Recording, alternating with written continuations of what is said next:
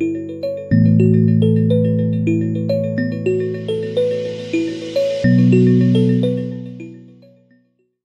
my microphone is unmuted, which means we are back live here in the Redmond Town Center studio. I'm Ben Lauer, Developer Community Manager for Kinect for Windows here at Microsoft.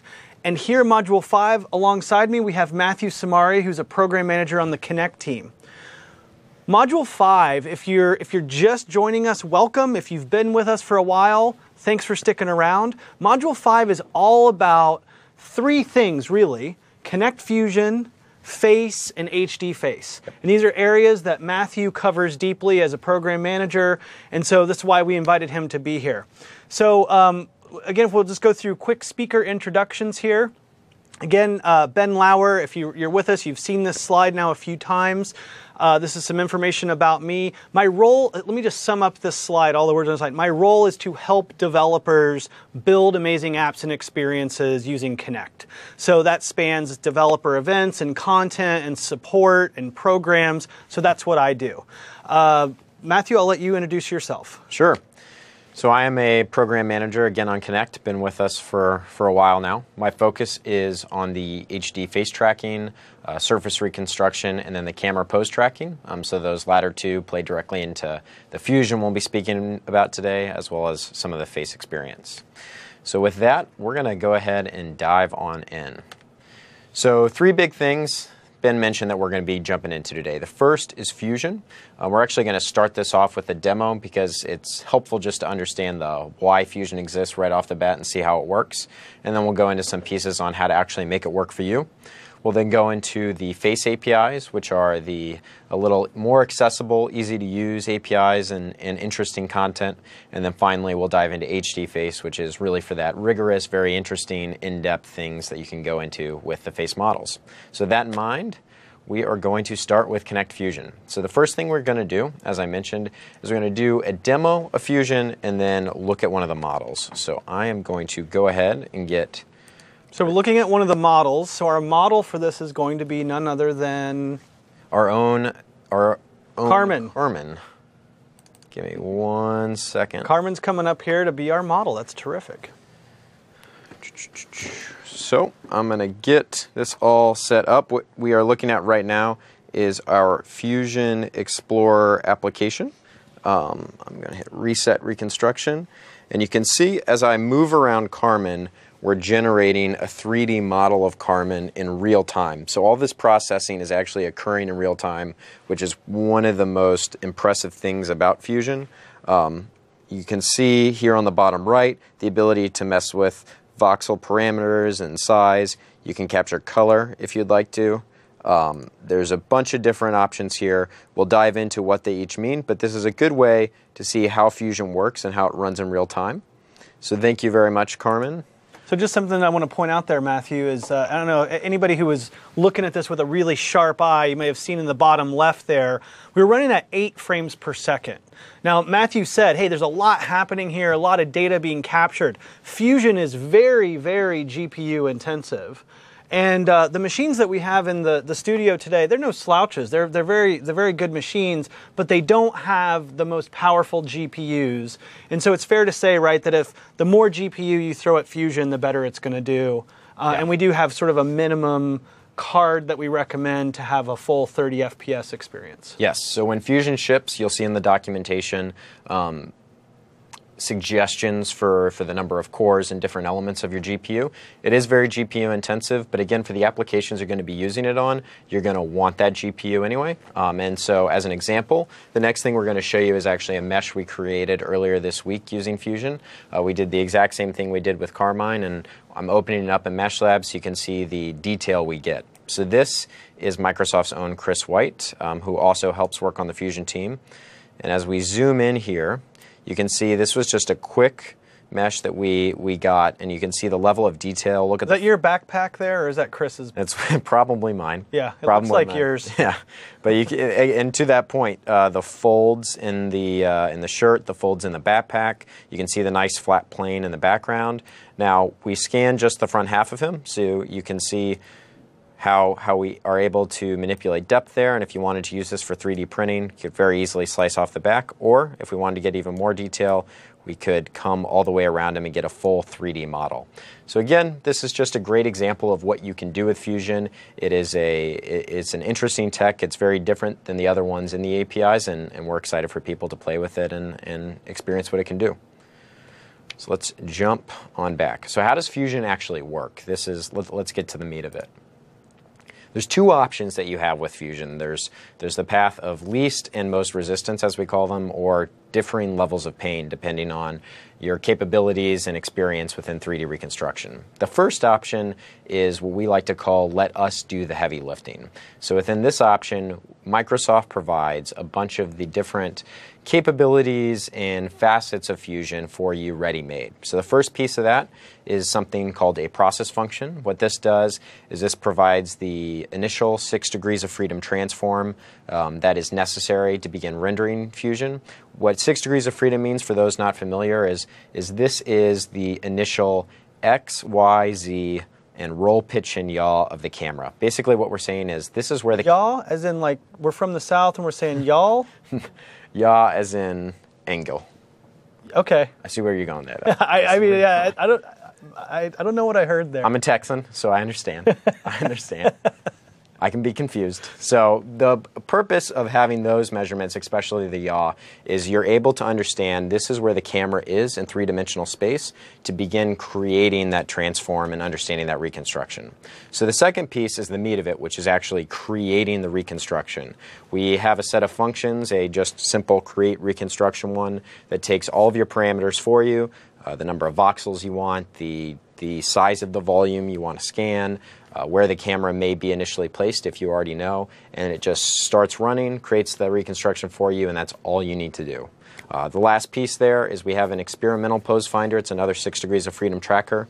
If you're experienced, you want to play with it, feel free. It's going to have a lower degree of quality. It's a little bit more in its infancy, but it's very, very interesting. Yeah, one thing I just want to mention here, Matthew, before we move on, is that if you've downloaded the public preview SDK today, actually I should say, if you haven't downloaded it, go download it now. You really need to get this and get access to it and start playing around. If you have downloaded it and you've gone in, maybe you've spent some time looking since the start of this module and you've said, where is Fusion? Fusion is actually not in the public preview that we shipped today. Essentially, there's more tuning and tweaking that we want to do. The IR and depth characteristics are different, moving from the V1 technology to V2, so we feel like there's more work we can do to make that better and really tune it. So it's not there today. However, if you're really crazy about Fusion and you want to get going right now, come to the public forum. Again, we'll share the link later. Come to the forum, tell us you want access to it, and we have a way to get you into some private builds where you can get access to Kinect Fusion. So again, not in the public beta or public preview, but we can get it to you if you let us know in the forum. Yep. Absolutely. Fusion, the V2 sensor is a lot more powerful and gets a lot more depth information than anything we had in V1.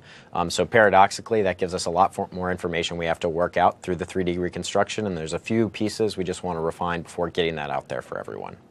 So, second Fusion option. This is the path of most resistance and probably the most painful, but again gives you the most flexibility if you're someone that really wants to be able to edit and mess with the different elements in the pipeline as you go to get a reconstruction that's most fitting of your needs. So the first thing you're going to do, and again this is going to be fairly deeply technical, so if this is not something you're interested in, feel free if some of these things may go a little over the head, but for those experienced, it'll be good to know. So the first thing you're going to do is you're going to have a raw depth map that you're going to be able to pull in, and it will give you your initial world of camera transform. It will also give you your known world position, and it will start the integration of each of the depth map at each voxel. So basically what we're saying is, here is the initial view of our world that we're seeing in depth, and let's start assigning values to it so we can start making a reconstruction. After that, we'll start acquiring more and more frames. We'll align those using an iterative closest point algorithm to the previous mesh that we've started creating, and then we will integrate those in. So you can think of this as your data collection phase. We are seeing new entries into depth. We are aligning them to what we saw previously to be able to get this reconstruction going in real time, and then we are integrating those changes in so we can keep it moving. So this is, again, data collection, sort of your first big step in the Fusion algorithm. Before we move on, I just want to ask, this is a live event. Sure. We've actually been fixing typos in the slides as we go. Is it closes point or closest point? It is closest. Closest point. Yes. So if you could maybe even just quickly escape that. I'm really Sure. putting you on the spot here, I know. But I just want to make sure that we get these slides perfect before we finish up the event here. You are good. There we go. Terrific. Alrighty. Like that. So Thank the next stage, we've got our data. We have raw depth values. So then we're going to go into a voxel representation. So I'm going to speak more on voxels on the next slide, what those mean, what they are. But basically, a voxel is a unit that that is stored a depth value. So this is going to be either positive or negative. We'll explain why in just the next slide. But this is sort of our more process representation of what the depth and the different elements within the scene are. And then finally, we're going to go ahead and create a mesh. So this is a mesh consistent with any of the other animation meshes you'll see through a variety of game and animating pipelines. It provides standard outputs like the number of triangles, color, all sorts of different things. So thinking about, this is a really nice diagram. So thinking about this, I just want to make sure that I'm kind of thinking about how this relates back to what we saw you do with Carmen when you did the scan. Yep. Is it fair to say then when you were scanning him, we're in sort of this integration phase as you're moving it around and the sensor's acquiring all this data, things are being aligned, and it's this iterative scanning, integration, alignment thing happening. And then at some point we say, hey, we're good. Those voxels that now represent the scan can then be output to the mesh. Is that? Yep. And so actually within the application we showed itself, it actually goes an additional step where we're doing the integration, we're doing the alignment, and what's being visualized on the screen was actually the voxel representation. Okay. So if you see in the bottom of the app, there's a little button to create mesh. That gets you to our step 4. But you were seeing the voxels in real time. So that's exactly as you described. Aligning, integrating, aligning, integrating, outputting the voxels on the screen in real time, which again is the really unique part of this technology. And then you hit one button and you have a mesh you can use. Okay, cool. Thank you. So voxels, just to get everyone up to speed. So a voxel is very literally a volume pixel. So this is a volume pixel in 3D space that can store information really relative to whatever you'd like in it. For us, we store distance to the closest surface. So a voxel will be positively or negatively signed depending on its distance to a closest surface. And you can see on this diagram here, for example, if you have at the intersection of positive and negative voxels, you'll in fact have a surface. So again, for those going with option 2 that want to do a really custom reconstruction, when you're going and trying to create your mesh, this is something to keep in mind. You'll see values between -1 and +1 for each of the voxels, and be able to figure out your mesh from those. So I'm thinking back to when I was in some of my early math classes, algebra or whatever it was, where you start thinking about graphing things. You learn about x, y coordinates.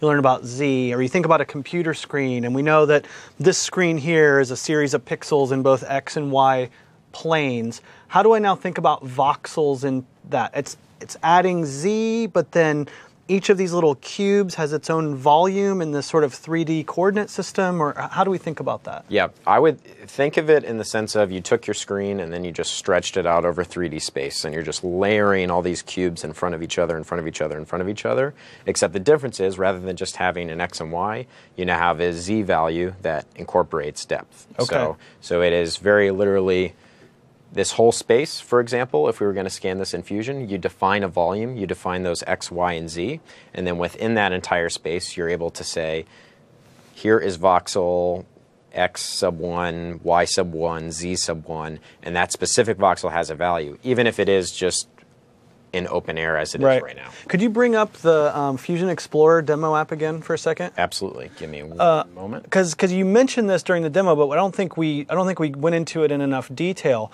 There are those slider bars there at the bottom, sort of right area of the UI. And those slider bars are representing the ability to tune how much data is being I should say, how many voxels are essentially being packed into the available volume. Yeah, absolutely. So can we get that back up on screen just for a second? I want Matthew to just kind of talk to these for a second. Sure. And so one caveat I'll give as we look at this is the mesh is going to be deformed because I'm a moving object and it thinks I'm stationary. So you can see it will degrade over time because I'm actually moving. But to Ben's point, if you look at these bars on the bottom right, you can adjust the weight of each voxels. This we recommend being around 150. But the integration weight is how much weight we give to what the camera has already seen versus new information. Correct. So you'll see here if you put this to one extreme, as Matthew moves around, you'll actually see the model catch up really quickly. And the other extreme would be if you moved, the model that's on screen would actually kind of catch up very, very slowly, depending on how you set that integration weight. Exactly. And so other things to keep in mind here, we can do voxels per meter. So for example, if you wanted to get really high grain detail, you can see how I just became a lot more granular. The thing to keep in mind with this and what you'll notice is that the actual volume being scanned shrunk.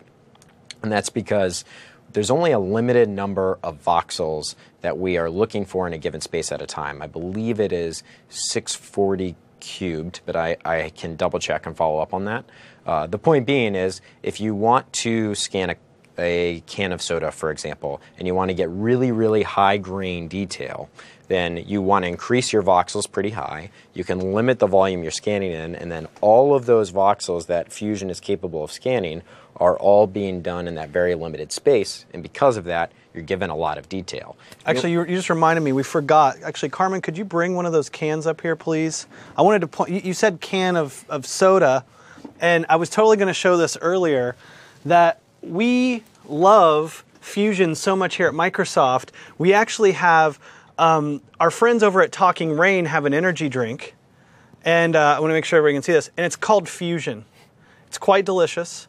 But I just love the fact that it's called Fusion, and it's really fun that we have this thing called Kinect Fusion. So I'm going to leave that out here for just for fun. And funny enough, that's actually a great test case we use a lot of time with Fusion because it's a highly reflective material. It wreaks havoc on the IR. It is a big challenge, so it is both a friend and a foe. So it's good. Well, and then you have the energy boost that will help you stay up all night while you debug the code. Exactly.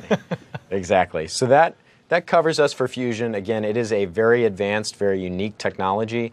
We will encourage you guys to use it when we get it out there in the preview. Again, it may be a little bit more time as we finish out some of the last kinks, but it is very futuristic. We're excited to see how you use it, and please feel free to give us feedback as you do. One last thing I'll say about Fusion, as Matthew says, it is advanced depending on how you want to use it. If you want to just use the sample app that he demoed to scan yourself, scan your dog, scan your kid, whatever it's going to be, and output that to a MakerBot 3D printer or whatever, it's totally doable, and it's a ton of fun. I've been scanned and outputted to a 3D printer multiple times, and it's fun to have all these little mini-me figurines. So Absolutely. It's definitely a fun little replicator, if you will. Alrighty, so we are going to jump right ahead into Face. So Face, before diving into this, the way to think about Face and HD Face, because they're separate items, we're covering them separately. Face is the representation of a face in 2 dimensions. So this is purely an XY. So this gives you a lot of very simple, easy to use functions, very simple APIs that give you a lot of rich information about the face, but it's very strictly 2D. When we go talk about HD face in a couple minutes here, that is a 3-dimensional representation of the face. It's more analogous to Fusion, which we just saw, being able to see things in X, Y, and Z. So just an FYI as we dive in, we're about to go into regular face APIs, and this is the 2D representations. So what do the face APIs offer us? There's kind of 4 big facets that we're going to get ready to go over here. Detection, alignment, orientations, and expressions. So detection is very, very literally, do we detect a face within the field of view of the sensor? So what this will do is it outputs a bounding box around the face, or the number of faces that we happen to see in the field of view. And this can be visualized in color or infrared. The reason we wrote it as can be visualized in color and infrared, and this speaks to our subnode at the bottom, is the detection actually occurs purely within the IR streams of the tech. But we actually used our coordinate mapper, the same thing that's available to all of you as developers, to map it back to color, and you'll see this in our sample apps, etc., to visualize it both ways. So again, just goes to show the strength of the coordinate mapper, as well as the other opportunities as well. So I know we're talking about face detection here, but looking at this photo makes me wonder, have we thought about, or has there been any request to have a rock hand detection, like the developer here showing in the photo? So, because we have open hand, we have grip, and we have the lasso, but what about the rock hand? So you put in a good plug-in for, I think, a future module, which is on creating custom gestures. So that actually is entirely possible. I'm not sure. Detecting two fingers would be really hard, but it would... it would be a lot of fun, though. If you want to give it an attempt to go train a model on it, we give you the tools to do so. That's right. That's right. So feel free. All right, so that gives us detection. The next one is alignment, and actually speaks directly to the photo I have on the screen. This is a warning to all of my developers. If I ask you to send me a photo of one of our samples, be prepared for it to be shown to thousands of people online. So what this photo is this actually shows the face alignment technology. So what face alignment does is it gives us access to 5 unique facial landmarks on the face. So these are both eyes. We look for the center of the eye, the tip of the nose, and then the corners of the mouth. The benefit of face alignment, and this is actually the sample we're going to go on to show here in a few minutes, is this gives you a lot of capabilities for simple, fun apps. We want to see how a pair of glasses looks on someone, so we're able to identify the eyes, to overlay those images, to a lot of different, more robust techs throughout a pipeline. If you want to consider building your own identity engine, if you want to do all sorts of different things, these are great inputs into that, and really, really rich information to go off of. So I know you we're just talking. You mentioned this is like 2-dimensional, but I'm wondering, and I don't know if anybody in the audience is wondering this, but could I use those alignment landmarks and sort of project those out as vectors to then know the direction at which a person is looking? Like, 'cause if I look at the eyes and how those change, could I know where someone's looking using this? So that actually ties us into the next section, which is head orientation. So what we do provide is a way to know where the head is oriented in a given space, and because of that, we're able to orient those facial landmarks as well. Okay. There is not a way to independently orient those 5 points independent of the head orientation. So if I was over here, but looking that way, I wouldn't be able to identify an eye vector over there and then a head vector going this way. It's all kept. So would you want to use the orientation APIs that are there to Yes. know where someone was looking? And that's largely what you're going to want anyway, because Right. even in that example specifically, when you're thinking about eyes, because I know there's a lot of interest in that field. When you look at a lot of modern applications today that are doing quote eye tracking, what they're actually doing is head orientation. They're looking at whether your head is looking at a screen or looking away from a screen, or all of those pieces. So head orientation is a very rich input that actually covers more ground than people may consider. Okay. So diving into that, what is head orientation? So head orientation provides a quaternion, or a 4-dimensional vector of where the head is oriented respective to the sensor. So this is important because if I am looking forward, as I am right now, and I have a sensor off to my left, orientation will return the value of how I am looking compared to the sensor, not necessarily how I'm looking compared to the screen. So you want, if orientation to whatever monitor or projection device is very important, placement of the sensor and calibrating to that will be a key element here. The other piece with orientation, and the reason we use orientation, is simply to prevent gimbal lock. People familiar with linear algebra, this field, or that are going to want to use orientation will know what this means, but it's basically the reason we don't use an XM vector 3 is there's ways for 2 of the axes to become parallel at the same time. That locks the orientation and causes some confusion in the algorithm. Very common problem. Quaternion allows us to avoid that. This bullet point here actually makes me think of my college wrestling days. And if somebody was coming in to like put you in a gimbal lock, you would just throw the quaternion at them and that would prevent that. So little known fact. I can't even keep a straight face on that one. We are a lively group over here at Microsoft. We think of good jokes. when you do this all day, you think of good puns to help. Hey, help we're having fun. classify. Hopefully you guys out there watching this live or on the recording later, hopefully you're having fun too and learning a lot here. So, moving on from wrestling, we're going to dive into how you would respond to it. So, expressions. So these are unique classifiers that give you a simple binary yes/no for are you happy? Is your left eye open? Is your right eye open? Are you engaged? Is your mouth open or is your mouth moving? All these are pretty self-explanatory. The only one there may be some confusion on is engaged. What this means is simply, are you looking at the sensor? All right, so I believe with that it is time to get into another demo. So I'm going to go ahead and pull this demo up. Open it up here. Face Basics. So are these samples all in the preview? They should be. Okay. They should be. So I'm going to take my glasses off. This works with or without glasses, but just to make it a little easier. So what you guys are seeing here is actually those 5 points that I talked about. Is there a way to bring up the picture-in-picture, please, so we can see the room? Perfect. Yeah. Thank you. So what you're seeing here is the actual 5 points on my face as well as the bounding box. So you have the corners of the mouth, the nose, the center of the eyes, and then the bounding box that covers the area around the face. So I can move off, it will track me. If we were to have another person come and walk into the frame, it would catch on to them very, very quickly as well. So it's the basics of the face. It's very simple, easy to use. Again, the 2D representation, but that gives you a good view on what it can do. Now, why is that? So the screenshot that you showed earlier of one of the devs doing his best rock face, the dots on the regions were like a turquoise color. Sure. Is that just a different visualization, or how?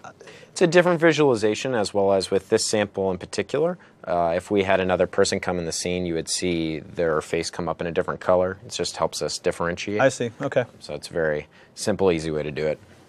So I'm going to go ahead and X out of this. And with that, we can get ready to dive into HD Face. HD Face was my first feature at Microsoft, so it's close to the heart, and this is it's pretty exciting advanced technology that we can dive into. So again, HD Face. HD Face is a three-dimensional representation of the face that allows you to do two things. The first is we can capture your face in the sense of this is create a 3D representation of what you look like. The second piece of this is after we have that representation, or before we have that representation even, we can track that face in real time and understand all of the different rich movements going on in the face and allow that to be retargeted to any type of rig, animation or the like to be able to be used. So I'm going to dive into how does HD Face actually work. So the first part of HD Face is what is called the Face Model Builder. So it's a Face Model Builder in and of itself is one of a lot of classes that implement this interaction. It's a different API than I would say pretty much any other API in the K4W stack because it's very interactive. What I mean by that is it provides interesting knowledge around what frames you still need to capture to get the capture of the face, how well or how good of quality you have of the frames you already have captured. So where that gets interesting is we need 16 frames to fully capture your face. 4 that are left, 4 that are right, 4 straight forward, and 4 that are up. So as we're going through the collection process, we can tell you, and then through you, the user, hey, we didn't really get a good view of the right side of your face. Can you look back there again? Whatever it may be, to ensure you get that really rich face capture you're after. Second phase in the process is actually creating the face model. So the face model is a collection of 94 unique shape units. So these are again, you can think of them as vectors on the face. It provides scale. It also provides hair color and skin color. The interesting thing about the adjustments is they're actually the way the face is created in itself is they're set against something we call the mean face or the average face, average and mean being synonymous in this sense. Oh, so not mean like man, I'm really a mean person. No, we're not mean mugging. We're just average face. So the point with the face model in and of itself is that we have these 94 shape units that are able to deform that mean face to get it to look specifically like you or the user you're hoping it will look like. And then the third phase is once you have that face model, go create a mesh with it. This is the same analogous process as we have diffusion, so you can create a rich face mesh that can be used in any of the very common animation applications out there today. Again, provides the set number of attributes, number of triangles, number of vertices, etc. And then the footnote we threw in here at the bottom, and we're going to show this actually in an example from one of our first-party studios that did this really well. User experience is non-trivial in this process. So if you're hoping to use this, for example, in a consumer-grade application, which we'd be excited for you to do and help you to answer questions on as you go through it, you're asking the user to move their face in very particular ways to capture these images. If they have glasses on, for example, you're asking them to take their glasses off. So there's a lot of pieces here that are really, really important to get right, and there's some UR that has to go into that. By UR, I mean user research. So it's non-trivial. I'm going to show you guys an example of someone that did it really, really well, and that way I can give you some ideas as to how you can approach it yourself. If you're going to do sound, you might make sure that machine's not muted. Okay. I think we muted it earlier. I will double check. I'm actually going to leave it muted just for the sake of good sound quality all the way through. Let me pull this up. So if we can jump over to the live video feed right here, what you're seeing is, so this is Kinect Sports Rivals. So if anyone has played this game, it is a Kinect game shipped on Xbox One that uses that technology. The first thing I want to show you is this is actually a digital representation of the mean face. So if you're wondering what the average human face looks like, you are actually looking directly at it. So it's actually not this bumpy with as many squares, but is a representation of it. So I'm assuming they've just done some kind of a shader. They've done some sort of effect on top of that mean face to kind of get these tiles or whatever they're doing here. Yes, absolutely. That's just their own styling that they. Yeah, this is just pure stylization. So there's a voiceover that goes to this. Again, this speaks to the UX piece. They actually hired, I believe, a gentleman from Doctor Who to do the voiceover. So it's got this funny character, British voice.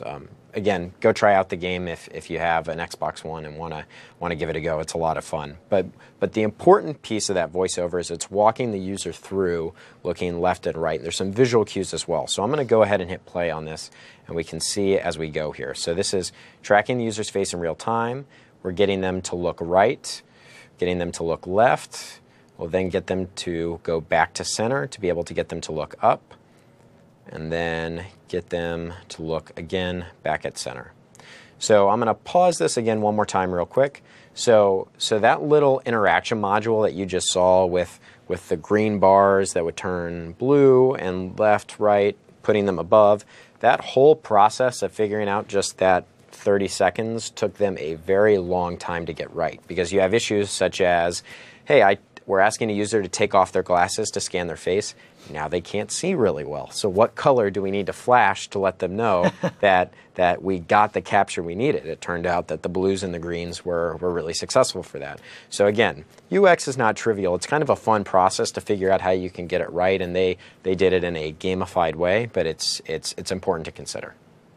So we're going to continue playing here, and this is a colleague of ours we scanned. He's a tall gentleman, bald with glasses, so I believe that is who we are going to see here. This phase right here, just so you can see, this is actually after the mean face has been deformed, so the mesh now resembles his face. So this is him doing facial tracking in real time, moving around, smiling. We'll do a live sample of this in a moment. And then this is, again, just a part of the game. They created a champion, as they call him within the game. The athlete will be created. One point to keep in mind is this is a unique stylization. So they've stylized the face in a particular way. But you can see the results of the face capture right there. They've stylized them to make it a little bit more athletic. And there you go. So this, again, is a point of excitement for Microsoft. It's a really unique technology, and I would encourage you guys to have a lot of fun with it. You know, if you're able to capture a face in high definition, retargeting it to other rigs, whether it's little goblin creatures or whatever you may be. There's a lot of fun you can have with it. The team, this is a massive investment Microsoft has made over the past few years to get this tech really rich, and we're excited to get this in your hands to see what you guys can do with it. Awesome. So next, we're going to do it in real time. So the one point before we dive into the samples here, I believe the face samples and the HD face samples may not be in the SDK Explorer yet for the developer preview. They will be getting in there shortly. They are on the point of completion. So wait, what does that mean? It means we didn't put them in the SDK at all, or they're there but they're not in the browser, so you have to go to the folder directly. I need to follow up. All the technology is there. If you guys want to go play with this, all the tech is there. They're not currently, I believe, in the SDK, but they will be within, I believe, the next week. Okay, so I think what we should do is, if you're out there, you're watching this right now, either live or recorded, and you've downloaded the SDK and you're not finding the samples that we've shown here, come to the forum. Let us know. We'll make the same offer that we made earlier in the earlier in this module about Fusion, right? If you can't wait to get your hands on Face or HD Face, you need these samples, let us know. We've got a process by which we can get you into getting some private builds that are happening regularly, and we can get you access to that tech. Is that fair? Absolutely. Great. Absolutely. So I just quickly spun up here our HD Face sample, so I will get to show you guys this. I'm going to take my glasses off. You trying to be the Hulk? Green Not face? trying to be the Hulk, so maybe... That would be a mean face. Yeah, maybe a little small there. I'm going to try to scoot in. And we have a few other applications running on this computer, so it may be going a little slow.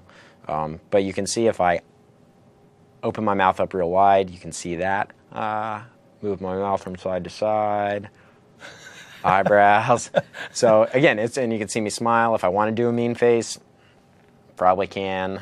Not the most frightening person, but maybe when I'm green, I can be a little bit scarier. You know what I think would be cool is if the red dots, the visualization on the face tracking earlier made me think of like that you were a clown. Yeah. So if we could put those dots on this face, we could make you into like some kind of a clown. Absolutely. That'd be kind of fun. So as part of this application, when we validate, we get it in your hands. You can actually do a face capture process as well. I'm not going to go ahead and do that right now. We walked through that with Kinect Sports Rivals, but just wanted to let you guys know that it's there. Cool. So again, this tech has a special place in my heart because I've worked on it for such a long time. So I'm obviously a big proponent of it, but again, it's something to play with. It's something to mess around with. So you can see with the face tracking, we're getting an input relative to the sensor of around 30 frames a second. So for anyone familiar with signal processing or all of these pieces to make an avatar look human, for example, you need to speed that up a lot to if you want a magic mirror experience or have that face animating in real time with your face. If you want to use this as a communication tool or whatever it may be. So there's really interesting predictive motion algorithms you can go try. There's a lot of different pieces here if you want to try to make it more conversational face tracking to anticipate where the user's going, to make it feel better. So again, I raise this point just to say the tech is really robust. There's a lot more you can do with it with specific applications, and definitely go try it. We've done a lot of experimentation. I've had a lot of fun in the process. So let's do a quick final review. So in summary, we have Fusion, right? So Fusion provides a rich mesh reconstruction of environments and objects. What Fusion will allow us to do, again, is just set a volume within a given space and collect a series of voxels or volume pixels within that space to be able to identify what those surfaces are, what the objects are, and go from there. Again, I want to highlight surface reconstruction here is done specifically with voxels, which is different than some of our other technologies. Face. So face is our great entry point into face attributes. Allows us to do detection on a face. Do we see it? Alignment on a face, where your eyes, nose, and corners of your mouth. Orient the face. Where are you looking respective to the sensor? And expressions on the face. Are you happy? Is your right eye open? Are you looking at the camera? So great entry point. Highly encourage this being a good place to start if you're new to Kinect for Windows and new to these APIs. And then finally, we have HD Face. HD Face provides a high-definition mesh of the face. So this will be a series of actually 1,347 vertices, 94 shape units that can be deformed. So again, reconstruction is done by deforming these shape units in comparison to fusion, which is actually done by reconstruction using voxels. So there's a difference there, which is important to highlight. And then operations and outputs are all returned in 3D space, whereas face is in 2D space. So again, this is it's been a very quick series of minutes here trying to go through all this tech, but this is really, really interesting, exciting technology for all of those involved that are familiar with this industry. They know that there's a lot of folks out there rapidly working in these areas because it's something of such high excitement.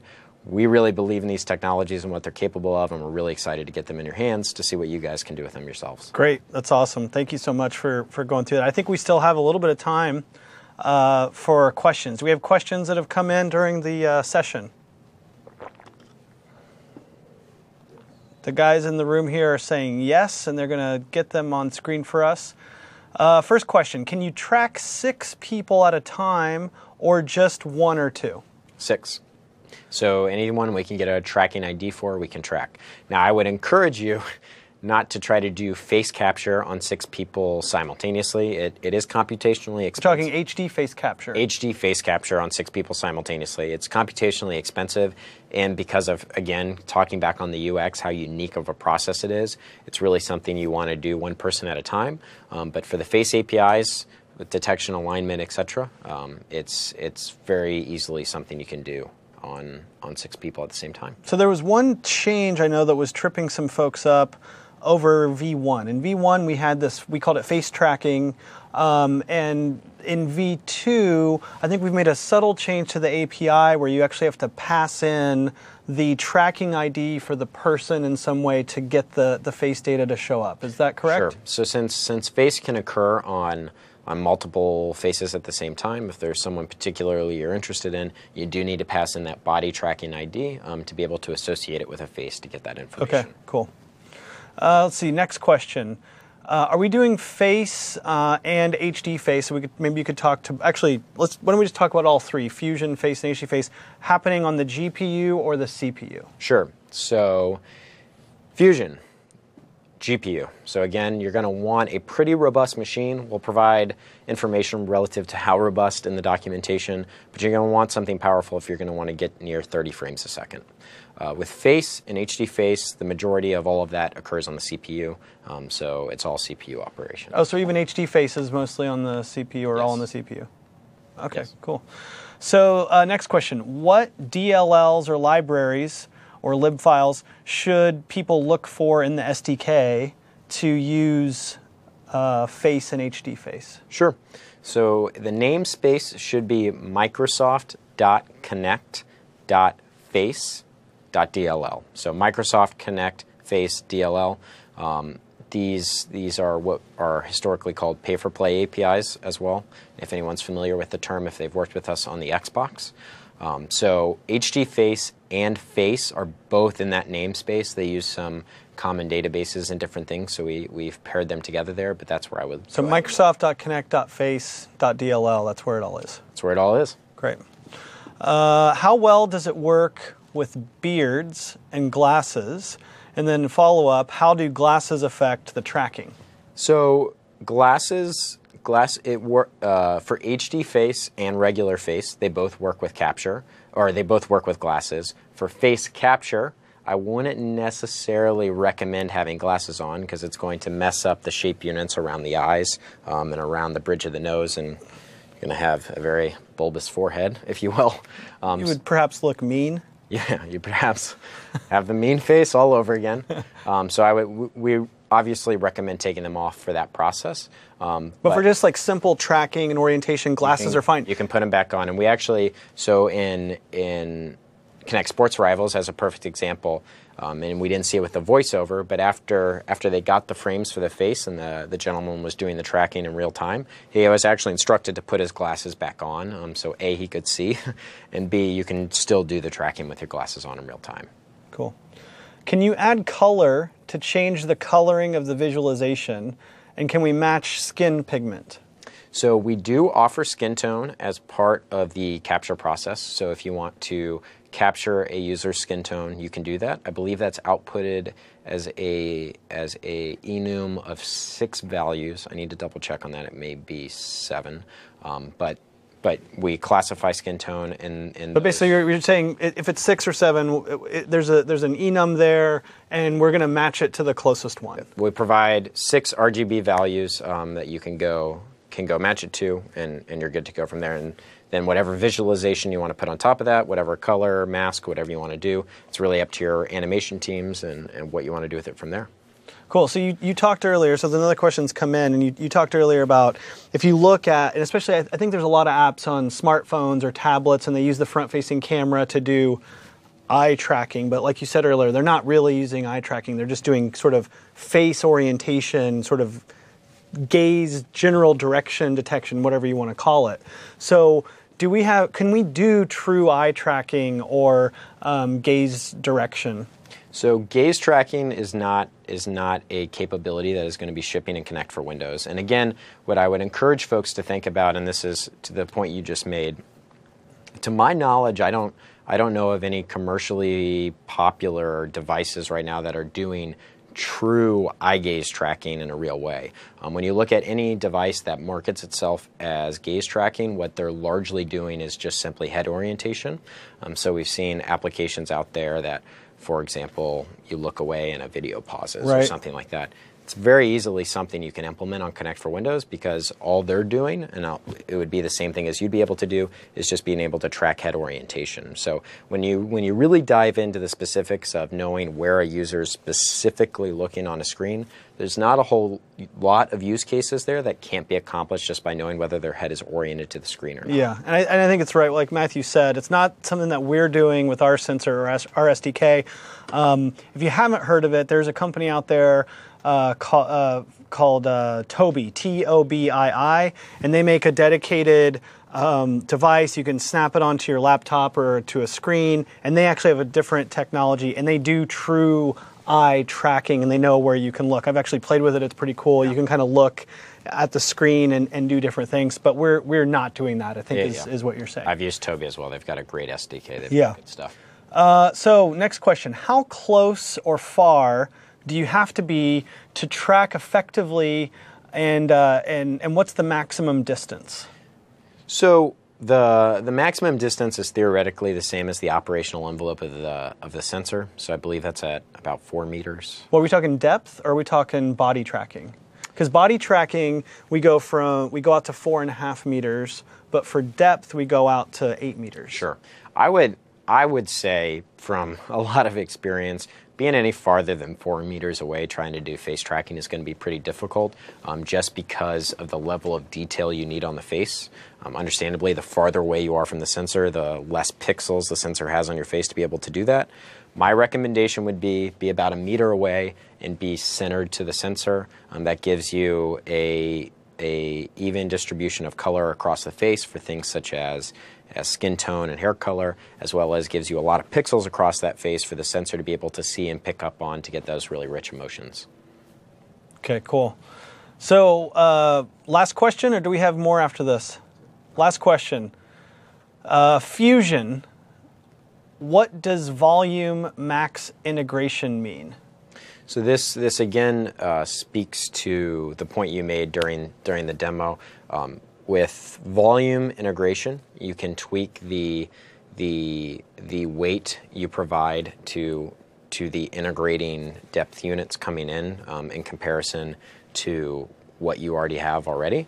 So pulling that up to the max would weight something much more heavily than the new pixels coming in. Sorry, just to interrupt, but I'm a little bit confused. Do we actually have something called volume max integration? I'm wondering if the question is I know we have integration weight. I'm speaking to weight. You're speaking to weight, but is there another parameter called volume max integration? Easiest way to check is I can pull it up real quick. Yeah, why don't you pull it up real quick? We'll get it back on screen. Give me one. I just want to make sure that we cover the exactly what's there. Okay, samples. Here we go. Max integration weight. So yeah, that's the weight we spoke about, and I believe that's probably what this question is referring to. Yeah, And I can never remember, the thing is, I never remember if a low value or if it's a high value. The easiest way to do it is to literally just test it in the UI.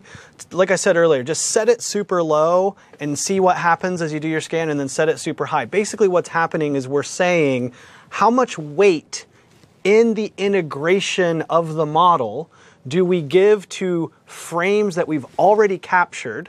So for example, if I'm starting to scan around Matthew and I start on his face, and I move around, how much weight do I give to those early frames as I go around? Versus, if I give less weight, that means that if he moves at all, then the model's going to change very quickly. But if I give it higher weight to those earlier frames, it means if he moves, it's not going to affect the scan as much, and those changes will actually manifest themselves much more slowly in sort of the visualization that you would see on screen. Absolutely. Okay, perfect. So with that, I think we're out of time. Those are our last questions. Thank you so much for tuning in to Module 5 about Fusion, Face, and HD Face. Thank you, Matthew Samari, for coming and sharing your expertise. It's fun. And it was a ton of fun. Again, I'm Ben Lauer. We're going to take a quick break. I think it'll be roughly 10-ish minutes. So please don't go too far. We want to see you back here. We're going to come up in a few moments with Module 6. Rob Relier will be back here. Alongside him will be Johan Marion, and they're going to talk about Kinect Studio, Gesture Builder. Kinect Studio is one of my favorite features as a developer, so please come back, stick around, we'll see you soon.